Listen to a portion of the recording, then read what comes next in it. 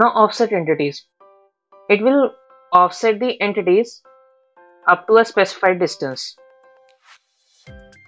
Let's use it.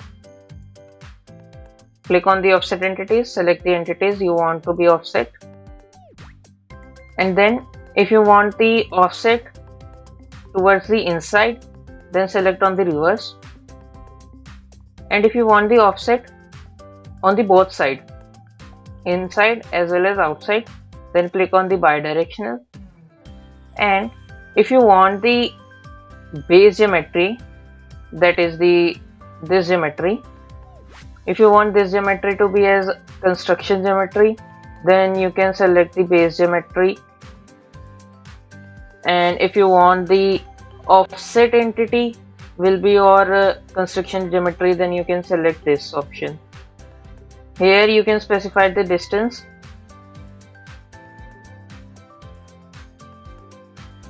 See, offset is created at the 10 mm distance.